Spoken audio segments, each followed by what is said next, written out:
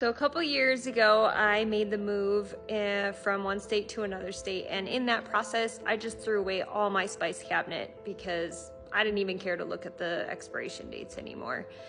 And after I got up here into my new house, in that first year, I made it a point to grow all the herbs that I wanted fresh. And so I had already bought some new store-bought stuff. So I am going to show you a good comparison of the dried herbs that I grew as compared to the store-bought. And you can see for yourself the difference. It's pretty amazing.